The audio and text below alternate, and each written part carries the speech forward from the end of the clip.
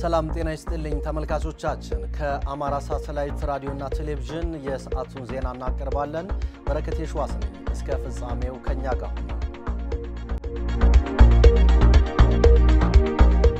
ወደ ዜናዎቹ አልፋለሁ በኢትዮጵያ ባለፉት 24 ሰዓታት ውስጥ በተደረገ 4853 የላቦራቶሪ ምርመራ 195 ሰዎች የኮሮና ቫይረስ ተገኘባቸው በአጠቃላይ በሀገራችን ቫይረሱ በምርመራ የተገኘባቸው ሰዎች ቁጥር 3954 ደርሷል ከዚህ ባለፈ ሁለት በህክምና ማዕከል ውስጥ በህክምና ላይ የነበሩ ሰዎች ህይወት አልፏል በአጠቃላይ በሀገራችን ቫይረሱ የተገኘባቸውና ህይወታቸው ያለፉ ሰዎች ቁጥር 65 መድረሱን የጤና ሚኒስቴር አስታውቋል በሌላ መልኩ በትናንትናው ዕለት 85 ሰዎች 73ቱ ከአዲስ አበባ 5 ሰዎች ከኦሮሚያ ክልል 5 ሰዎች ከአማራ ክልልና 2 ሰዎች ከትግራይ ክልል ያገገሙ ሲሆን በአጠቃላይ በሀገራችን ከበሽታው ያገገሙ ሰዎች ቁጥር 934 ደርሷል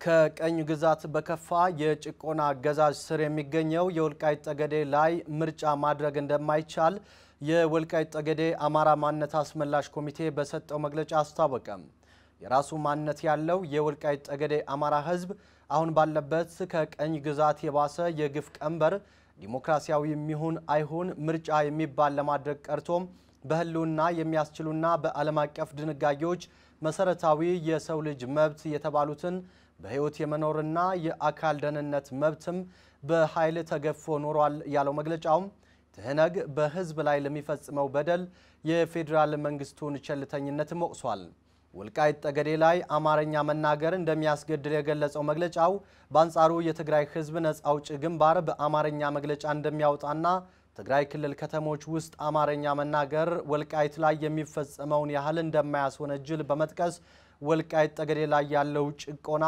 ከሁሉም የከፋ መሆኑን ዘርዝሯል ወልቃይት ጠገዴ ላይ ያለው የከፋ አገዛዝ ልዩ ትኩረት እንደሚያስፈልገው የገለጸው መግለጫው የፌደራል መንግስትና ተቋማት የሰብአዊ መብት ተሟጋቾች ልዩ ትኩረት እንዲሰጡ ታሳስቧል በከፋ አገዛዝ ላይ ያለው የወልቃይት ጠገዴ ህዝብ ምርጫ እንደማያስፈልገው ገልጾ የትግራይ ህዝብ ነፃ አውጪ ግንባር አደርገዋለሁ የሚለውን ምርጫ ቦርድና ሌሎች ተቋማት ሊያስቆሙ ይገባል ብለዋል ይህ ሳይሆን ቢቀር በትህነግ ህወሓት ተደጋጋሚ በደልና ትንኮሳ ውስጥ ያለ ህዝብ ላይ የሚገባቸውን ኃላፊነት ሳይወጡ የቆዩ አካላት ከታሪክ ተጠያቂነት እንደማያመልጡ ሊታወቅ ይገባል ብለዋል የወልቃይት ጠገዴ አማራ ማንነት አስመላሽ ኮሚቴ የሰጠውን ሙሉ መግለጫ ከዜና ቀጥሎ የምናቀርብ ይሆናል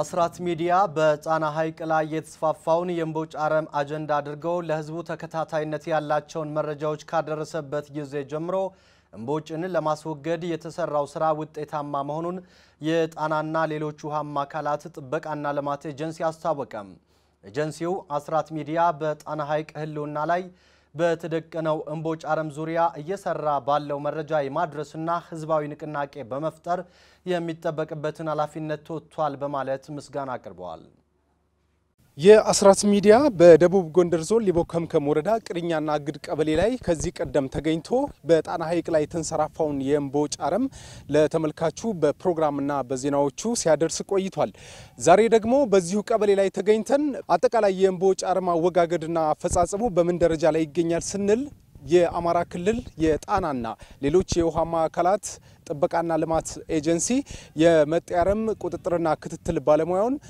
አቶ ጋሻው መሳፍንትን አነጋግረናል ተከታዩ ምላሽ ሰጥቶናል እውነት ለመናገር አሥራት ሚዲያ እዚች ቦታ በደቡብ ጎንደር አስተዳደር ዞን በሊቦ ከምከም ወረዳ በቅርኛ ቀበሌ መጥቶ ነው ቀረጻ አካዶ የነበረው ከቀረጻ በኋላ ለህዝብ ጆሮ እንዲደርስ በማድረጉ የተለያዩ የህብረተሰብ ክፍሎች ከዚህ በመንጣት በጣና ሐይቅ ላይ የተከሰተውን የእምቦጭ አረም እናስወግዳለን በማለት እስካሁን እስከመጣችበት ድረስ በየቀኑ የተለያዩ በጎ አድራጎት ዩኒቨርሲቲዎች ወጣቶች የተለያዩ የሲቪክ ማህበራት እየመጡ እየሰሩ ይገኛሉ ይህም የሆነው ይታወቃል በፊትም ህብረተሰቡ እየሰራ ነበር ግን ከአረሙ ስነታዊ ባህሪ አንፃር እጅግ ከባድ ስለሆነ ሰው እየሰለች እየወጣ የሚሄድበት ሁኔታ ነበርና አሥራት ለህዝብ ጆሮ አጀንዳ አድርጎ ከሰጠ ጊዜ ጀምሮ ግን በሶሻል ሚዲያው የምናየው እምቦጭን እናስወግድ ጣና ሐይቅ በእምቦጭ ተወሯል እኛ ወጣቶች ተቀምጠን የታሪክ ተወቃሽ አንሆንም በማለት የተለያዩ ወጣቶች እየመጡ ከህብረተሰቡ ጎን በመሆን እየሰሩ ይገኛሉ። ለዚህም የአሥራት ሚዲያ በጣና ሐይቅና ሌሎች አካላት ጥበቃና ልማት ኤጀንሲ ስም በጣም እናመሰግናለን።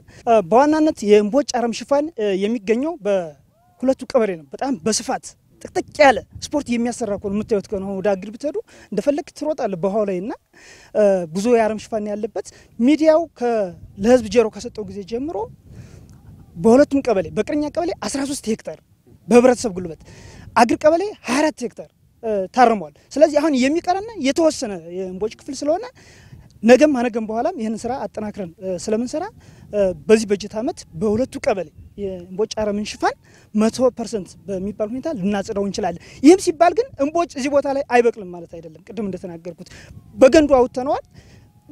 የጥራትም ችግር ስለሚኖር አሁን ሌሎች የህብረተሰቡ ክፍሎች እስካውት በየቀበሌው 20 እየመደብና በታረሙ ስር ያለውን አዲስ የሚበቅለውን የእምቦጭ አረም የሚያስወግድበት ሁኔታ በዘሩም የሚወጣውን የሚነቅሉበት ሁኔታ ስለሚፈጠር ጥሩ የአፈጻጸም ስራ ላይ የሚል ግምት አለ እንደኛ እንደ ኤጀንሲ። ዘገባውን ያደረሰን የባህር ዳሩ ዘጋቢያችን ያለለት ወንድዬ ነው። ጣና በእምቦጭ አረም ተወሮ ሌሎች ስራዎችን ተረጋግቶ መስራት እንደማይቻል የደብረታቦር ዩኒቨርሲቲ ፕሬዝዳንት ዶክተር አነጋግሬ ደሴ ተናገሩ። ዩኒቨርሲቲው መምህራንና ሰራተኞች ማህበረሰቡን በማስተባበር የእምቦጭ ማረም ዘመቻ ሲያካሂዱ መሰንበታቸው ነው የታወቀው። ዘመቻውን ያስተባበሩት የደብረታቦር ዩኒቨርሲቲ መምህርና የጉና ጣና የተቀናጀ የመስክ ምርምርና ልማት ማዕከል ተመራማሪ አቶ ኃይሉ ምናለ የጣና አደጋ የሰው ልጅ ነው ብለዋል። የጣና ሐይቅና ሌሎች የውሃ አካላት ጥበቃና ልማት ኤጀንሲ ምክትል ዳይሬክተር አቶ ዘላለም ሌው በበኩላቸው ጣና የአንድ ኤጀንሲ ኃላፊነት ብቻ አይደለምና እንቀናጅ ሲሉ ጥሪ አቅርበዋል። ዛሬ በደቡብ ጎንደር ዞን በሊቦ ከምከም ወረዳ አግድ ቀበሌ ላይ ተገኝተናል። እዚህ ቦታ ላይ የተገኘነው እንግዲህ እንደምታዩት ጣና ላይ ነው ያለነው። ጣና ከታመመ ፍቱን መፍትሄ ካጣ በጣም ሰንብቷልና አሁን በጣም ጣና ላይ እጅግ አስቸጋሪ ሆነው እዚህ ላይ እንደምታዩት ባህሩ ላይ ነው ያለው። ከበስተጀርባም በጣም ብዙ ሰዎች ወደ ውስጥ ገብተዋል። ይህ ቦታ ላይ በደለል ስለተሞላ ከዚህ በፊት አሸዋ ነበር የሚሆነው፣ ጥልቀት ነበረው። ስለዚህ አሁንም ሌላ ፈተና መሆኑን ያካባቢው ሰዎች ይናገራሉ። ከዚህ በፊት ጣናን የሚያውቁት ሰዎችም እንደዚህ ከምቦጩ በተጨማሪ በደለል ተሞልቶ እንደማያውቅ ከዛሬ አመት በኋላ ደግሞ ይሄ የቆምነበት ዛሬ ውሃ ያለበት ቦታ ወደ የብስነት ሊቀየር እንደሚችል ነው እየተናገሩ የሚገኙት። ጣናም በእምቦጭ አረም ተወሮም የህልውና ስጋት ከገጠመው ከራረ ቸልተኝነቱም በዚሁ ከቀጠለም ውሃ የተኛበት የነበረው መሬት ዛሬ ወደ የብስነት ተቀይሮ ነበረ የሚል ታሪክ ለትውልድ ልናስረክብ እንደምንችል ጣና ያለበት ነባራዊ ይዘት ያመለክታል።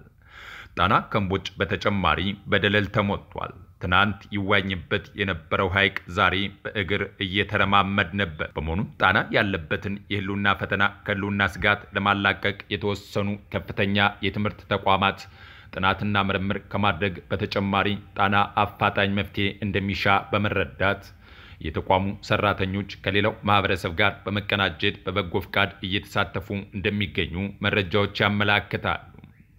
ከነኚህ ጥቂት ዩኒቨርሲቲዎች መካከል ደብረታቦር ዩኒቨርሲቲ አንዱ ነው። በደብረታቦር ዩኒቨርሲቲ የሚያስተምሩ መምህራንና ያስተዳደር ሰራተኞች ጣናን ለመታደግ ለ13 የሥራ ቀናት የአካባቢውን ማህበረሰብ በማስተባበር 43 ሄክታር መሬት ማረማቸውን ነው የተነገረው።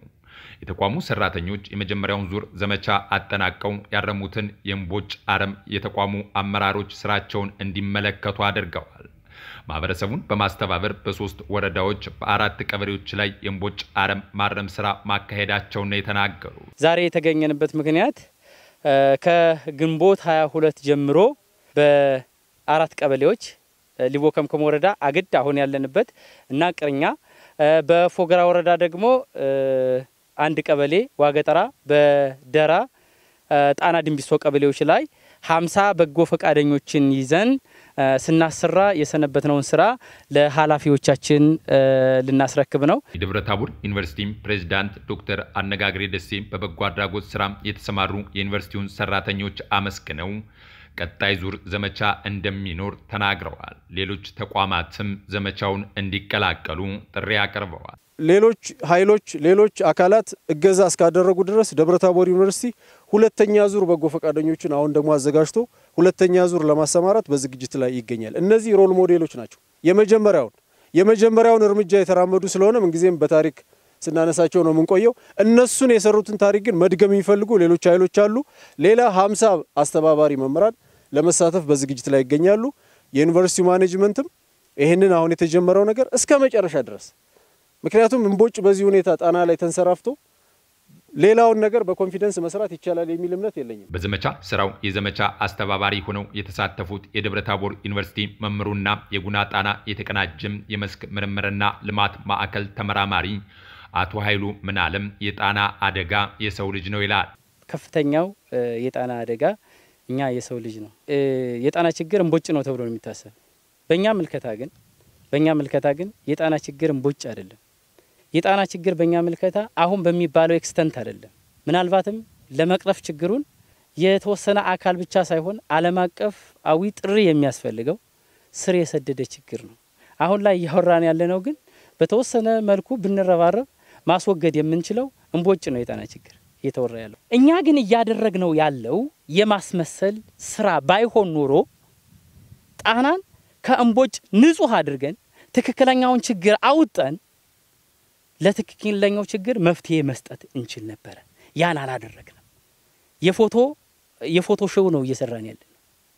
ሚዲያ ሲቀርብ ብቻ ነው የምንመጣ።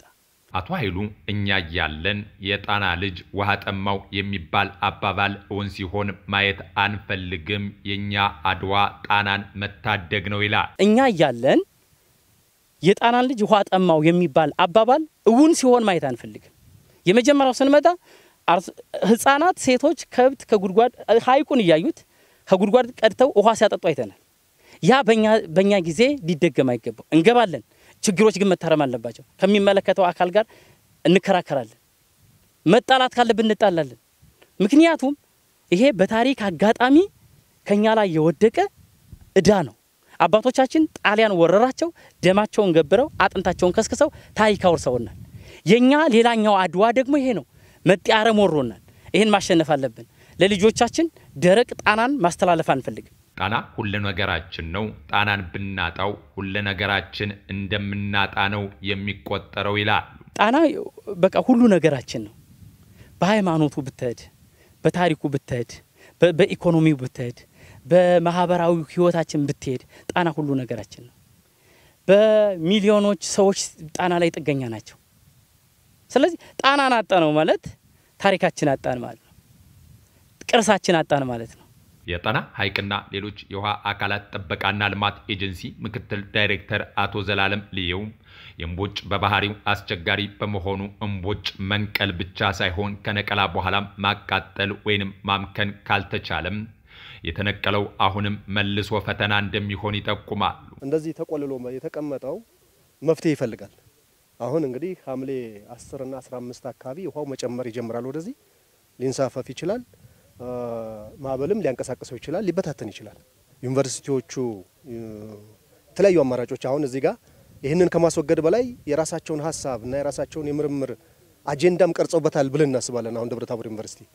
ስለዚህ ይህንን አሁን በእኛ የመቆለል እና ወደ ውጭ የማውጣት የማጠር የሚቃጠለውን ደግሞ ከደረቀ ተፈጥሮ ካልታገለን የማቃጠል ስራ ነው። አሁን ይሄ እንደዚህ አድርገን መበተኑንና ተመልሶ ወደ ሐይቁ መግባቱን እንከላከላለን የሚል ነው። እንግዲህ ይሄ ቅድም እንዳልኩት ከሀረሙ ማንሳት በላይ ሪሶርስ ይጠይቃል፣ የሰው ኃይል ይጠይቃል፣ ጊዜ ይጠይቃል። አሁን ምክትል ዳይሬክተሩ ጣና የአንድ ኤጀንሲ ኃላፊነት ብቻ አይደለምና እንቀናጅ ሲሉ ጥሪ ያቀርባሉ። ኤጀንሲው ከተቋቋመ በኋላ ጩኸታችንም ችግሩ ሰፍቷል፣ እንታገዝ፣ ቅንጅት ይኖር ነው። የአንድ ኤጀንሲ ኃላፊነት ብቻ አይደለም። ይሄ እጅግ የሁሉንም የምሁራንንም ብትለው የህብረተሰቡን ብትለው የመንግስት ባለስልጣናትን የውጭንም የሀገር ውስጡንም የሚመለከት የተቀናጀ መሆን አለበት። ያ ቅንጅት ግን እምቦጭን ለማስወገድ የሚያስችል ሀሳብ አማራጭ ሀሳቦች ከዛ ውጭ ደግሞ በገንዘብ ከዛ ውጭ በጉልበት መሆን አለበት።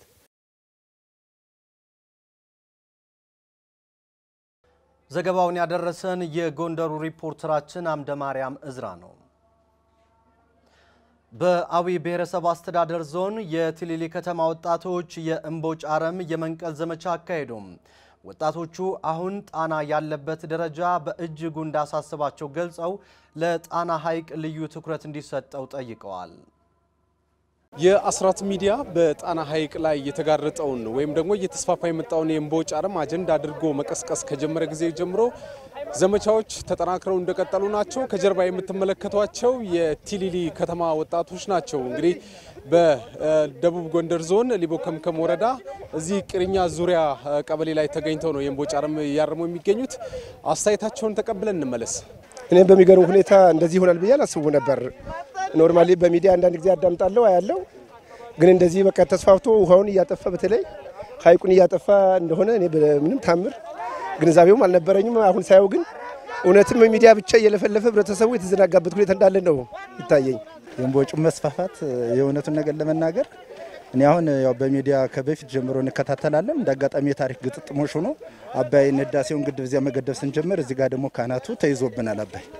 ስለዚህ እኛ በአባይ እዚያ እንጠቀማለን ብለን ዘለቄታዊ የሆነ ከኪሳችን አንጠፍጥፈን የዓለም አቀፍ ማህበረሰብ እርዳታም ሆነ ሌሎችን ነገር አናደርግም ብሎ በዘጋበት ወቅት ይሄንን እያደረግን ሳለ ምንጩ እንደዚህ የሚደረግ ከሆነ እዚያ ላይ የምናገኘው ከተወሰነ ዓመት በኋላ ብረትና ፌሮ ብቻ ይሆናል ማለት ነው። ስለዚህ የኢትዮጵያ ህብረተሰብ በተለይ መንግስት እኔ አሁን እዚህ ጋር የማየው ነገር መንግስት ግድቡ ላይ ነው፣ ጥሩ ነው ግድቡ ላይ የሚያደርገው ትኩረት። ነገር ግን ይህንን ነገር መታደግ ማንችል ከሆነ በ9 ዓመት 27 ቀበሌዎችን ከያዘ ነገ ከነገ ወዲያ ላይ ባይል ሊጠፋ የማይችልበት ምክንያት ወይንም ምንጩ የማይጠፋበት ምክንያት የለም። ምክንያቱም እኛ ምሁራን እንደሚነግሩን ታሪክም እንደሚናገረው ከሆነ ከ86% በላይ የአባይ ወንዝ ከጣናን አልፎ የሚሄድ ነው። ስለዚህ ይህንን አጣነ ማለት ደግሞ ከእናቶቻችን ከመቀነታቸው አርሶ አደሩ ገበሬው እንዲሁም ደግሞ ነጋዴው ወይንም የመንግስት ሰራተኛው አመታዊ ደሞዙንም ሆነ እስካሁን ድረስ ኪሱን ሳይቋርጥ ያደረገው ነገር ከንቱ ሆነ ማለት ነው። እጅግ በሚያሳዝን ሁኔታ የአንድ ሀገር ሀብት የአንድ ሀገር ቅርስ የአንድ ሀገር እምነት እንደዚህ ሆኖ ታሞ ነው ያገኘነው። እኛም ከስሩ ስንመጣ ምንድነው ማድረግ ያለብን? እንደ ቲሊሊ ከተማ ማህበረሰብ እንደ ቲሊሊ ከተማ ወጣቶች ምንድነው ማድረግ ያለብን? በጉልበታችን ነው፣ በገንዘባችን ነው፣ በእውቀታችን ነው ጣና ላይ ቢያንስ እንደ ቲሊሊ ከተማ ማህበረሰብ የራሳችን ሚና መወጣት ያለብን በሚል ከወጣቱ ጋር ተነጋግረን የመጣ ነው። የምትመለከቷቸው እነዚህ ወጣቶች የቲሊሊ ከተማ ምግባረ ሰናይ የወጣቶች ማህበር ናቸው። የተለያዩ ማህበራዊ ኩነቶችን ለማህበረሰቡ አገልግሎት ይሰጣሉ። ከነዚህ ጋር ተነጋግረን ወደ ጣና ሄደን ቢያንስ እዛው ያለው ማህበረሰብ በጉልበታችን በተወሰነ መልኩ ማገዝ አለብን በሚል ነው የተነጋገርነው። ከዚህ ባለፈ እንደምትመለከቷቸው ቲሸርቶችን አሰርተን መልእክቶችን በሶሻል ሚዲያም በታላላቅ ሚዲያዎችም ጭምር እንዲተላለፉ ስለ ጣና ዝም አንልም የሚል ነው ይዘን የመጣ ነው። እንግዲህ በዋናነት እዚህ ላይ ለማህበረሰቡ ጣና ታሟል፣ ስለ ጣና ዝም አንልም የሚል ትልቅና አንገብጋቢ መልእክት ይዘን የመጣ ነው። በሁለት አበይት ጉዳዮች ነው የቲሊሊ ከተማ ማህበረሰብ በዛሬው ዕለት እዚህ የመጣው። አንድም በጉልበታችን የተወሰነ ነገር እናግዝ፣ ሁለትም ይህንን ለሚመለከቱ አድማጭ ተመልካቹ ጣና ታሟል፣ ስለ ጣና ዝም ማለት ይብቃን የሚል ትልቅ መልእክት ይዘን የመጣ ነው። በጣም የሚያሳዝን ነው። የአማራ አይደለም የመላ ኢትዮጵያ ሀብት የሆነውን እንዲህ ሆኖ ባየው ጊዜ በጣም ነው ያዘኑት፣ በጣም ነው ያዘኑት።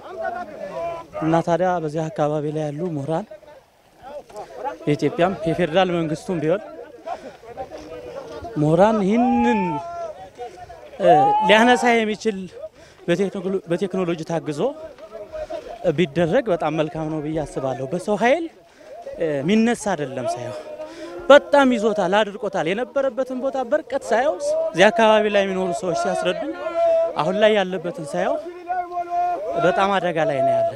የአሥራት ሚዲያ በዚህ በሊቦ ከምከም ቅርኛ ዙሪያ ቀበሌ ላይ ሲገኝ ለአምስተኛ ጊዜው ነው። ከጀርባ የምትመለከቷቸው የቲሊሊ ወጣቶች የእምቦጭ አረምን ለመንቀል እዚህ ቅርኛ ዙሪያ ቀበሌ ላይ ተገኝተው ዘመቻውን ተቀላቅለዋል። ለአሥራት ሚዲያ ለተጠናቀረው ዘገባ ያለለት ወንድዬ ነኝ። ሊቦ ከምከም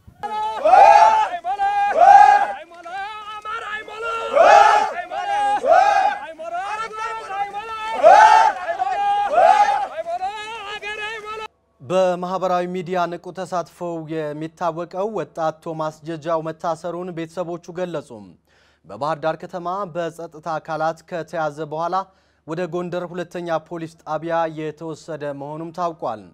ከወንድሙ የተገኘ መረጃ እንዳመላከተው ቶማስ ጀጃው ታግተው ለወራት ደብዛቸው የጠፉ የአማራ ተማሪዎችን በተመለከተ በተደጋጋሚ መጻፉና ፍትህ መጠየቁን ያልወደዱ ባለስልጣናት ለእስር እንደዳረጉት ቢናገርም ከክልሉ የጸጥታ አካላት የተያዘበትን ምክንያት ለማወቅ ያደረግነው ጥረት አልተሳካም። በየመን የሚኖሩ ኢትዮጵያውያን በኮሮና ወረርሽኝና በሀገሪቱ በተከሰተው ጦርነት ምክንያት ለከፋ ችግር በማጋለጣቸው መንግስት እንዲደርስላቸው ጠየቁ። በየመን የኢትዮጵያ ኤምባሲ ባለመኖሩ ያጋጠማቸውን ችግር ለመንግስት ማሳወቅ እንዳልቻሉ የገለጹት ኢትዮጵያውያኑ በርካታ ዜጎች በእስር ቤት እንደሚገኙና ለረሃብ ለሞት እንዲሁም ለከፋ አደጋ እየተጋለጡ መሆኑን ተናግረዋል። የኢትዮጵያ መንግስት እንደ ሌሎቹ ሀገራት ሁሉ የመን ላይ ያለውን በዜጎች ላይ የተፈጠረ ችግር ተረድቶ ወደ ሀገር እንዲመልሳቸውም ጠይቀዋል። እኛ በዚህ የመን የምንኖሩት ኢትዮጵያውያን በጣም ችግር ላይ ነው ያለነውና መንግስት ቢረዳን ሌሎችን እንዳወጣ እኛንም ቢያወጣን ነው የሚል ስራ አከን ቁጭ ብለናል። በዛ ላይ ሐኪም ቤት እንኳን ሄደን መታከም አንችልም። ጉንፋን አሞ እንኳን ሐኪም ቤት ሄደን ብትታከም መልስ ነው ወጥተው የሚገሉት እዛ። ሁሉም ሰው በጣም የተንገላታን ነው ያለነው። ለእንጀራ ብለን ወጥተን ነበር። አሁን ምንም አይነት ስራ የለም እና መንግስት እንዲረዳን ነው የሚል። በኮሮናው ምክንያት ነው ምንድነው ያጋጠማችሁ ችግር? እስኪ ዘርዘር አድርገሽ ንገሪኝ። አንደኛ በኮሮናው ምክንያት ነው። ሁለተኛ ደግሞ የመን ያው ጦርነት ነው። ሳውዲ በቀን በቀን እየመጣች ነው የምትደበድረው። ያንን እንኳን ተቻችለን እየኖርን ነበረ። አሁን ላይ በ12 ሰዓት የሚገል በሽታ አለ። በ24 ሰዓት የሚገል በሽታ አለ። ኮሮና አለ። ምንም አይነት ስራ የለም አሁን ላይ ምንም በቃ ይሄ ነው የምትለው ስራ ምንም የለም እና እስር ቤት እንኳን ገብተን ቢያንስ አንድ ዳቦ በቀን የሚሰጠውን ለማግኘት ስንፈልግ እስር ቤት በየመን 150 ሺህ ሪያል ከፍላችሁ ነው የምትገቡት አሉ እና በጣም ችግር ላይ ነው ያለነው። አሁን ያላችሁበት ሁኔታ እንዴት ነው እየኖራችሁ ያላችሁት? አሁን ያለነው 4-5 ሆነን አንድ ላይ ያላቸው በፊት ያጠራቀሙትን እሱን ነው አንዳችን ተባብሰን እየበላን ያለነው። ወደፊት ግን በጣም ችግር ላይ ነው የምንወድቀው። ምንም ነገር የለም፣ ምንም ስራ የለም፣ የሚጠቅመን እንኳን የለም እና ቢያንስ እንኳን ሀገራችን ላይ ሽንኩርትን ሸጠን ከሰልም ሸጠን ቤተሰቦቻችንን ብናሳድግ ደስ ይለኝ ነበረ። ቢረዳን መንግስት ከዚህ ሀገር ቢያወጣን። ብዙ ቤተሰብ አስተማሪዎች ነን፣ ብዙ ልጆች አሳዳጊዎች ነን። ብቻ ነው ልነግርህ አልችልም። እዚህ ምንም አይነት ኤምባሲ የለም፣ ምንም አይነት ኮሚኒቲ የለም። ቀይ መስቀል ነበረ፣ ቀይ መስቀል ከአቅሜ በላይ ሆኗል። ምንም ማድረግ አልችልም። ምንም አይነት ፍላይት ወደዚህ ሊመጣልኝ አልቻለም ነው እያለ ያለው። የቀይ መስቀሉንም ስልክ ሊሰጥ ይችላል፣ ልታነጋግረው ይችላል እና እባካችሁን እርዱን። እኛ የኢትዮጵያ መንግስት ሌሎችንም እንዳወጣ እኛንም ከዚህ ሀገር ያወጣን ከዚህ ማዕት ያወጣን ነው የምንለው። ሌላ ምንም የምንለው ነገር የለንም። ከቤተሰቦቻችን ጋር ይቀላቅለን። እዚህ ቀን ጨልሞብናል። በባህር እንኳን ለመሄድ ብለን በባህር መሄድ አይቻልም ብለው ከለከሉንና መንግስት ይድረስልን። እኛም ኢትዮጵያውያንን ይርዳን ነው የምንለው። ምንም አይነት የኢትዮጵያ ኮሚኒቲ የለም፣ ምንም ኤምባሲ የለም። ግን የቀይ መስቀል አለ። ቀይ መስቀል ከአቅሜ በላይ ነው። ብዙ ኢትዮጵያውያን አሉና መርዳት አልቻልኩም። ፍላይትም ወደዚህ ሀገር ሊገባልን አልቻለም ብሎ ነው እየመለሰን። ብዙ ልጆች እየሄዱ እዛ እያለቀሱ እየወደቁ ብዙ ይሄ ነው ብዙ የምል ነገር የለም። በጣም ብዙ ሀበሾች ተንገላተውና ታመው አሉ። ተመልካቾቻችን በዚህ ዘገባ ላይ የውጭ ጉዳይ ሚኒስቴር በቀጣይ ማብራሪያ እንደሚሰጠን ገልጾልናል። ማብራሪያውን እንዳገኘን የምናቀርብ መሆኑን ለመግለጽ እንወዳለን። ከኮረም ሰቆጣ እየተገነባ ያለው የመንገድ ፕሮጀክት በርካታውን የህብረተሰብ ክፍል ተጠቃሚ የሚያደርግ አይደለም ሲሉ ነዋሪዎች ቅሬታ አቀረቡ። ቅሬታውን ያቀረቡት ከትግራይ ክልል ኦፍላ ወረዳ እንዲሁም ከአማራ ክልል ጋዝጊብላና ሐሙሲት ወረዳዎች የሚገኙ ነዋሪዎች ሲሆኑ ከ1987 ዓ.ም በፊት አዳጊ ከተሞችን አማክሎ የተሰራ የመንገድ አቅጣጫን በመተው አብዛኛውን የህብረተሰብ ክፍል ያላማከለ የመንገድ ስራ እየተከናወነ ነው ብለዋል። ቅሬታ የፈጠረው ህብረተሰቡ ያው መንገዱ ትክክለኛ ፕላን እያለ እነሱ በሚፈልጉት በአንዳንድ ሰዎች ተጽዕኖ እያለ በዚህ የተነሳ ነው ያ መንገዱ ወደ ሌላ ቦታ ሊወስዱ የተቻሉት እና ይሄን ነው ቅሬታ ሊያነሳ የቻለው። ነባር መንገዱ ይሄ ያ አንድ ግማሽ ክፍለ ዘመን ያስቆጠረ መንገድ ነው።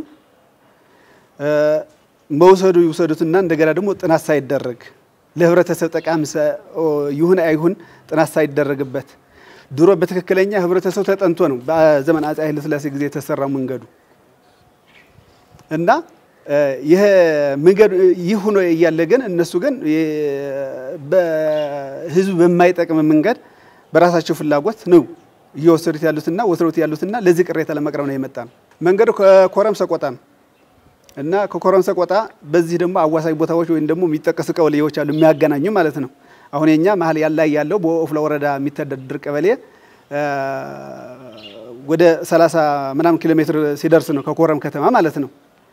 እና መንገዱ ፕላን ካርታ ፕላኑ ትክክለኛ የሚለው ኮረም ፋላ አዲስ ዓለም ጓራ ሐሙሲት ሰቆጣ ነው የሚለው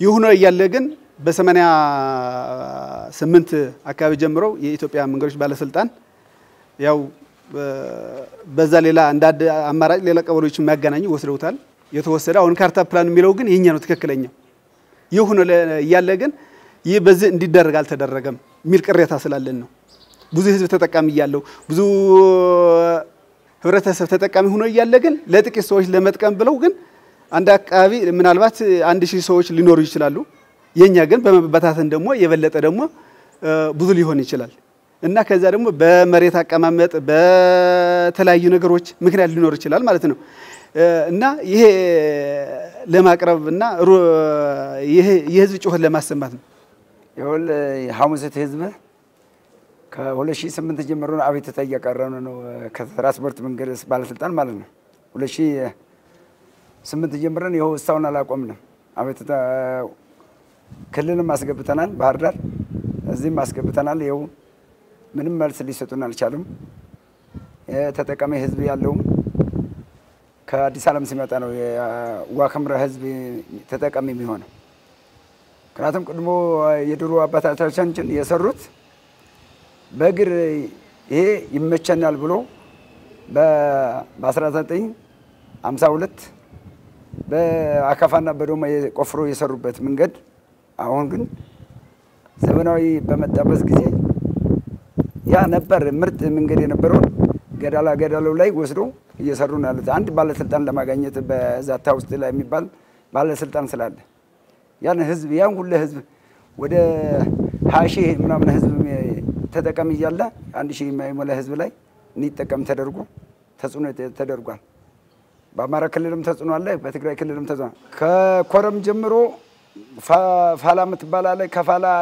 አዲስ ዓለም ሐሙሲት ሰቆጣ ነው የሚሄደው መንገዱ ትክክለኛ መንገድ ማለት ነው ጠራሪ ወንዝም አለ መሃል ላይ ይሄን ተደርጎ ነው የሚሄደው ከሐሙሲት ጀምረን እስከ አዲስ ዓለም ሁሉ ነው ያለነው የቅሬታ ያገረው ነው ከዚህ ችለው ኪዳነ ምሕረት አለች ዛዝብራ የሚባል አለ ቆዛር ዝባ የሚባል አለ እነኚህ አቤቱታ እያቀረቡ ነው አንድ ላይ ህዝብ ተሰብስቦ ማለት ነው ያው ለመንግስት አቅርበናል ብዙ ጊዜ እንትን ብለናል መንገድ ባለስልጣን ጮኸናል አሁንም እየጮኸን ነው ያለነው ግን እነሱ የሰጡን መልስ ግን እዚህ በወረቀትም ይዘናል በተጨማሪ ደግሞ ካርታውም የካርታ ፕላን ትክክለኛ መንገድም አለ እና ይሄ የግለሰቦች እንትን ሳይሆን የህዝቡ ድምጽ ለማሰማትና የህዝቡ ችግር ስላለ የህዝቡ ድምጻችን ይሰማልን እያለ ነው ያለው ጉዳዩን ይዘን የጠየቅናቸው በኢትዮጵያ መንገዶች ባለስልጣን የሰሜን ሪጅን ዳይሬክተር ኢንጂነር መልካ አበቀለ መንገዱን እየሰራን ያለነው ከሁለቱ ክልሎች በተሰጠን አቅጣጫ መሰረት ነው ሲሉ ተናግረዋል ከተማ ወይም የትኛው መንደር እንደተዘለለ አላወቁም ስፔሲፊካሊ የትኛው ክልል እንደሆነ ከኮረም ሰቆጣ ነው መንገዱ አወቁኝ ፕሮጀክቱን አወቁኝ የትኛው መንደር ነው ቅሬታ ያቀረበው መንገዱ ነባሩ መንገድ ከኮረም ፋላ አዲስ ዓለም ጓል መርቆሪዮስ ሐሙሲት ሰቆጣ ነው የሚሄደው አሁን ደግሞ ኮረም ፋላ ዛታ ሰቆጣ ነው ቀጥታና የተወሰኑ ከተሞችን ነው ተሽ የሚያደርገው ተጠቃሚ የሚያደርገው የህብረተሰብ ክፍልም በጣም አነስተኛ ነው የሚል ቅሬታ ነው ያነሱት ይመስለኛል አማራ ክልል ላይም ትግራይ ክልል ላይም ነው ቅሬታ ያለው የትግራው ለብቻ ነው ትሪት የሚደረገው እሱ አሁን ፖሊስም ጋር ሄዶ በፖሊስ የታየ ነው ጥያቄ ተጠይቀናል እሱን ግልጽ እናደርጋለን ክልል ነው የወሰነው ወደ የትግራይ የሚጠይቀኝ ከሆነ ክልሉ በወሰነው መሰረት በዛታ ውስጥ እንዲያልፍ ተደርጓል የትኛው ክልል? አንተ የአማራ ክልልን ብቻ ነው አይደል ማወቅ የፈለከው? አይ የአማራ ክልል ብቻ ሳይሆን ቅሬታ ያቀረቡት ከሁለቱም ማህበረሰብ ተወካዮች ስለሆኑ አንድ ላይ ናቸው። አዎ የሁለቱንም ነው የፈለኩት።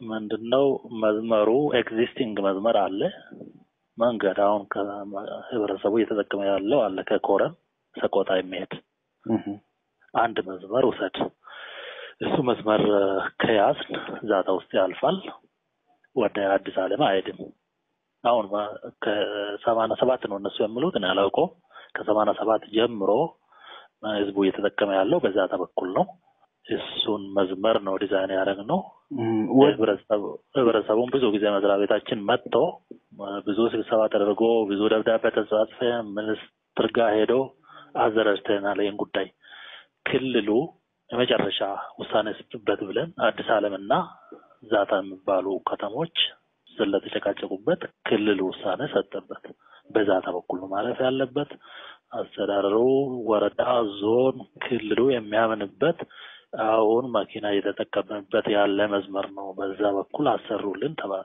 በዛ በኩል ወስደናል ሁለቱ ክልል አሁን መንገዱ የሁለቱንም ክልል ታች ስለሚያደርግ የትኛው ክልል ነው ውሳኔ ሰጠው ወደ ሁለተኛ ደግሞ ልምጣለ ያኛው ትግራይ ፓርት ላይ ነው ዛታና የአዲስ ዓለም ጉዳይ የትግራይ ነው ሁለቱም ቀበሌዎች ወይም ከተሞቹ ዛታም አዲስ ዓለም ትግራይ ውስጥ ነው ያሉት ስለዚህ ትግራይ ክልል እሱ ላይ ውሳኔ ሰጥቶበታል እሱ ወደሱ ከዚህ በላይ ምንም የሚለው ነገር የለም ወደ አማራ ክልል ስንመጣ ደግሞ ዛታን ካለፈ በኋላ ሐሙስት የምትባል ከተማ አለች ሐሙስት አካባቢ ያለው ድሮ መንገድ አያገኝም ከ87 ወዲህ ማለት ይመስለኛል አሁንም ከተማ መኪና በዛ በኩል እየሄደ አይደለም እዚህ ሐሙስት መንገድ ማግኘት አለበት ህብረተሰቡ ቅሬታ ቀርቧል ብሎ ዞን ይመስለኛል መስሪያ ቤታችን አሳውቆ በዲዛይን ጊዜ የዛሬ 5 ዓመት 4 ዓመት አካባቢ ይመስለኛል በሐሙስ በኩል እንደወጣ ተደርጓል ዛታ ካለፍክ በኋላ በኮረም በኩል የምትወጣ ከሆነ ወደ ግራ ታጥፎ ሐሙስትን አግኝቶ ወደ ሰቆጣ እንዲመጣ ተደርጓል በአማራ ክልል በኩል ልነሳ የሚችለው ከዛታ በኋላ ወደ ሐሙስ ስታጠፍ መንገድ አጥተናል የሚሉ አካላት ሊኖሩ ይችላሉ ከዚህ በፊትም ቅሬታ ያመጡት እነሱ ናቸው በአማራ ክልል በኩል ስለዚህ ዞኑ በጠየቀው መሰረት ወደ ሐሙስት ታጥፎ ወደ ሰቆጣ መሄዱን ማቆኔ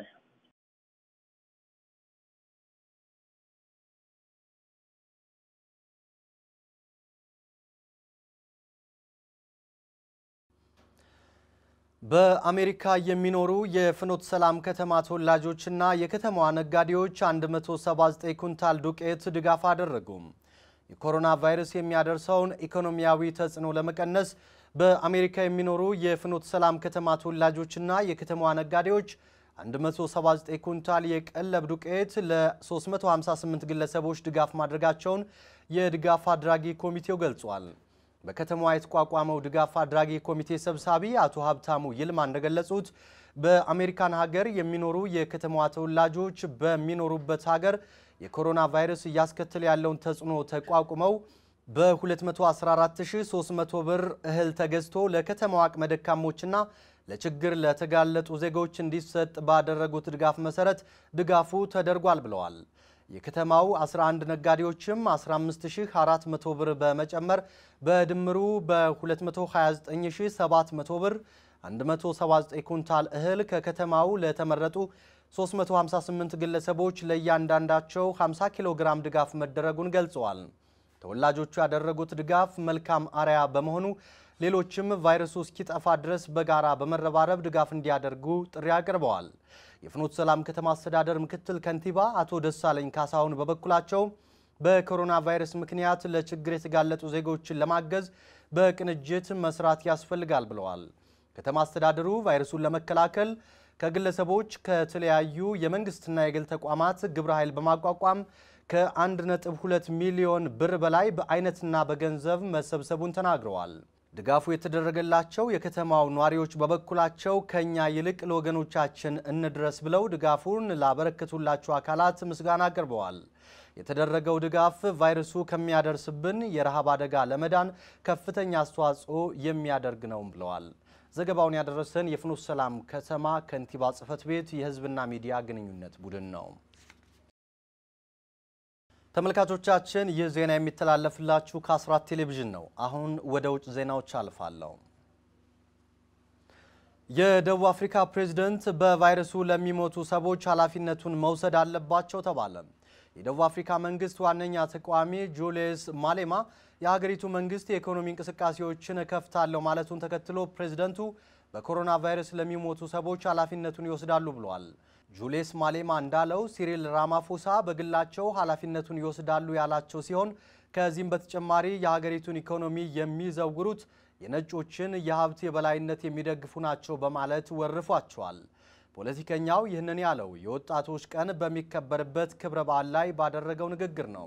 ቢቢሲ እንደዘገበው ለጥቁሮች ምጣኔ ሀብት እኩልነትና ፍትሃዊነት የሚታገለው ኢኮኖሚክ ፍሪደም ፋይተርስ ፓርቲ መሪ የሆነው ጁሊየስ ደቡብ አፍሪካውያን ራሳቸውንም ሆነ የሚወዷቸውን ቤተሰብ ወዳጅ ዘመድ ከቫይረሱ እንዲጠብቁ መልእክቱን አስተላልፈዋል። የተወደዳችሁ ተመልካቾቻችን ከአማራ ሳተላይት ራዲዮና ቴሌቪዥን ወደ እናንተ ሲደርስ የቆየው የሰዓቱ ዜና ይህንን ይመስል ነበር። ሁሌም እንደምንለው ርቀታችንን እንጠብቅ፣ እጃችንን እንታጠብ፣ ኮሮናን በጋራ እንከላከል። በረከት የሸዋስ ነበር። በያላችሁበት መልካም ጊዜ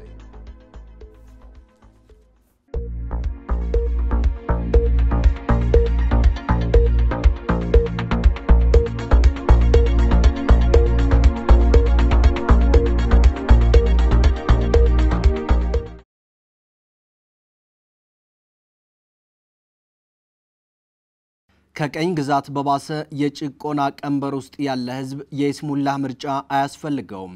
ከወልቃይት ጠገዴ አማራ ማንነት አስመላሽ ኮሚቴ የተሰጠ መግለጫ። የትግራይ ህዝብ ነፃ አውጪ ግንባር ትህነግ ህወሓት ጫካ ከነበረበት ጊዜ አንስቶ በወልቃይት ጠገዴ ህዝብ ላይ ታሪክ ይቅር የማይለው ዘግናኝ ግፍ ሲፈጽም እንደኖረ በርካታ ማስረጃዎች አሉን።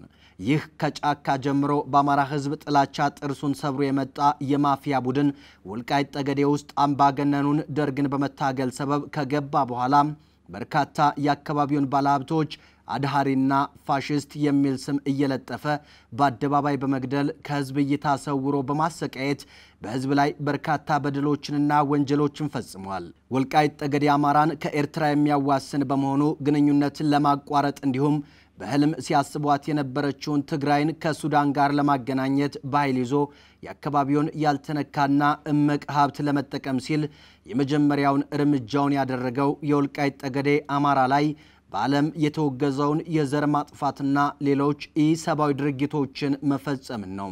በወልቃይት ጠገዴ አማራ ህዝብ ላይ የጅምላ ግድያ፣ እስርና ማፈናቀል በመፈጸም አካባቢውን በዘመናዊ ቅኝ ግዛት ይዞ የዘለቀው ጨካኙ ትህነግ ህወሓት የአማራ ማንነትን ለማጥፋት ያልሞከረው ስልት የለም።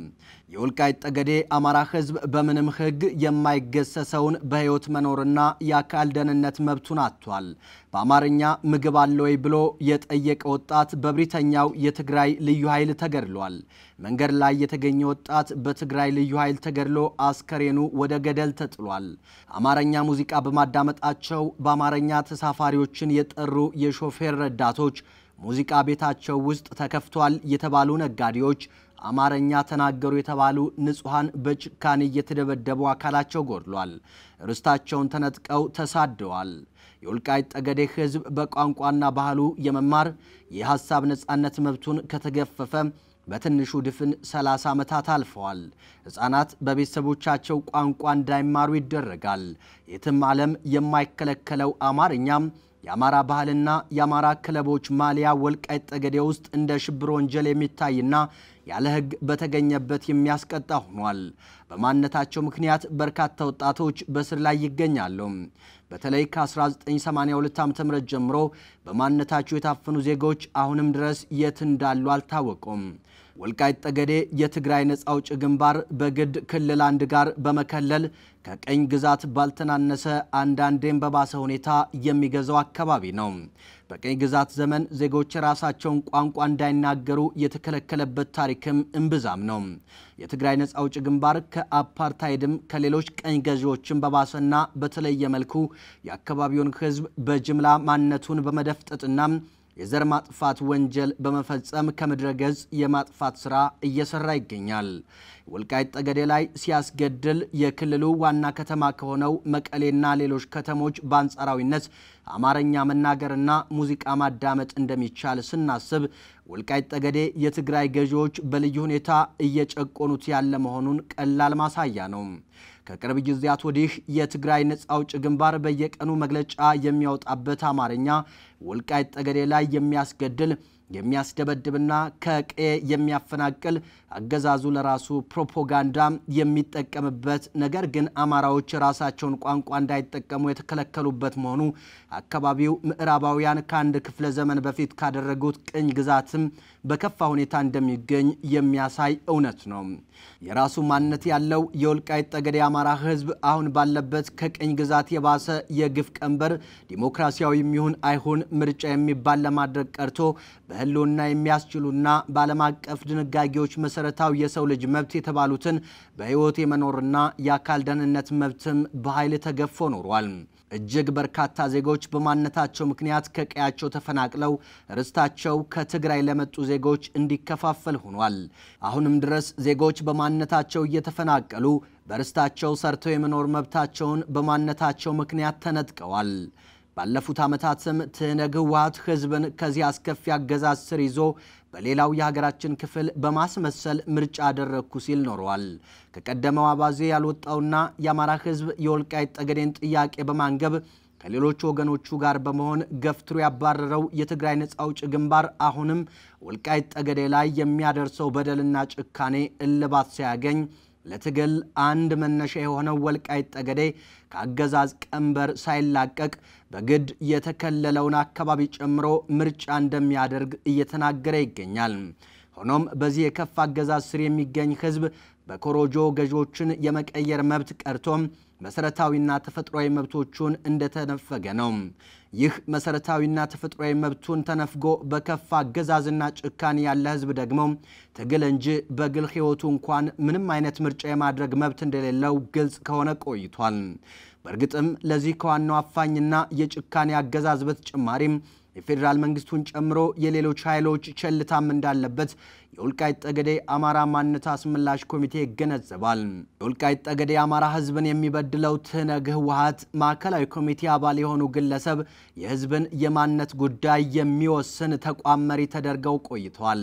ከረፈደም ቢሆን እኚህ ግለሰብ ቢነሱም የፌደራል መንግስትና ሚዲያዎች ለወልቃይት ጠገዴ አማራ ህዝብ ጉዳይ ጆሮ ዳባ ልበስ በማለት ተባብረን ከማዕከላዊ መንግስት በማሸሽ ህዝብ እፎይታ እንዲያገኝ ቢደረግም ወልቃይት ጠገዴ ላይ ግን የቆየ የቅኝ ግዛት ተግባር እንዲቀጥል ዝም ተብሏል።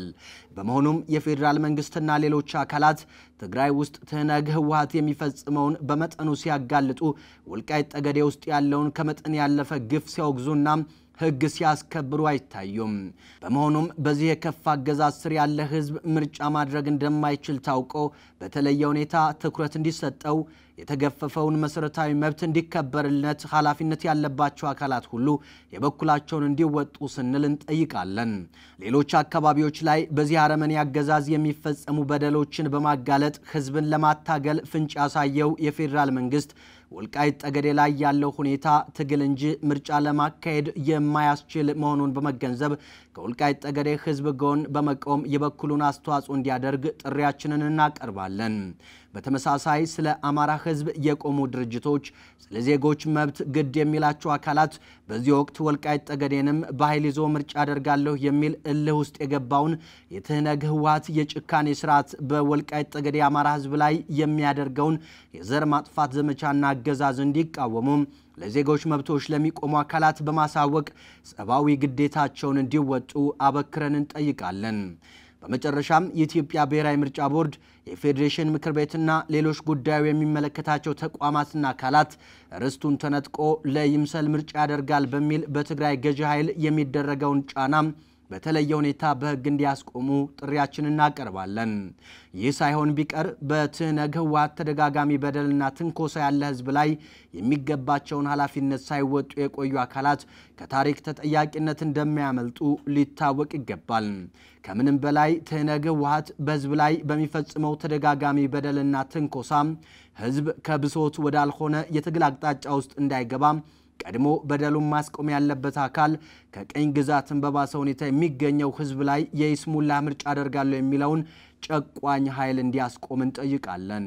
ሰኔ 11 2012 ዓ.ም ጎንደር